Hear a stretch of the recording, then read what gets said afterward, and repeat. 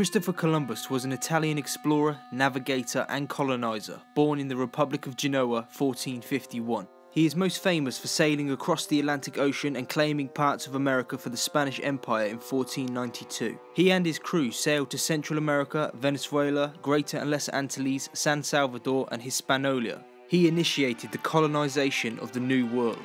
However, Columbus was not the first to explore the new land. There were, according to historians, many other explorers that may have discovered the continent. But Columbus's adventures led to the first lasting European contact with America, which is why his story is classed as the start of the colonial period. So if Columbus did not truly discover the New World, who did? Well, America was named after Amerigo Vespucci, who was an Italian explorer and navigator. He demonstrated in 1502 that Brazil and the West Indies did not represent Asia's eastern outskirts as initially thought from Columbus's voyages. Because of this, the continent became termed America after Vespucci's first name. But although America was named after him, he nor Columbus discovered the continent for the first time. The Chinese have been suggested to have found the New World before Columbus, according to Gavin Menzies' book 1421, The Year China Discovered America. Menzies suggests that a 600-year-old copy of a map discovered in a second-hand bookshop proves that the Chinese discovered the New World years before Columbus did. The explorer was Admiral Zhen He, that apparently charted and mapped the New World with some detail.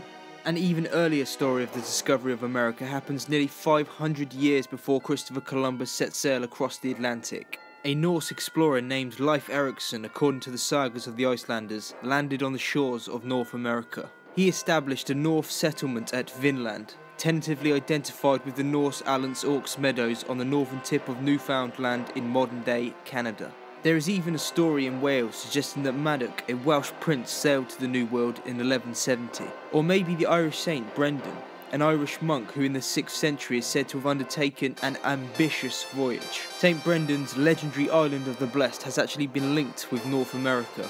Even the ancient Hebrews, Japanese and Polynesians may have got there first. So if St. Brendan existed, then the Irish should be prized with the discovery of the New World. If he didn't, then the Vikings should take the credit.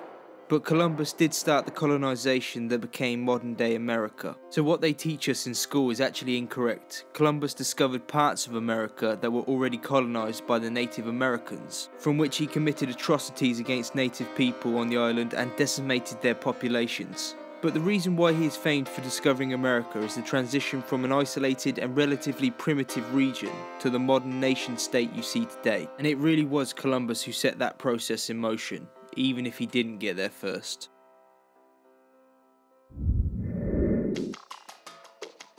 I hope you enjoyed today's video. Make sure to check out some of my other videos, like and subscribe for much more to come. Thank you for watching, and I will see you next time.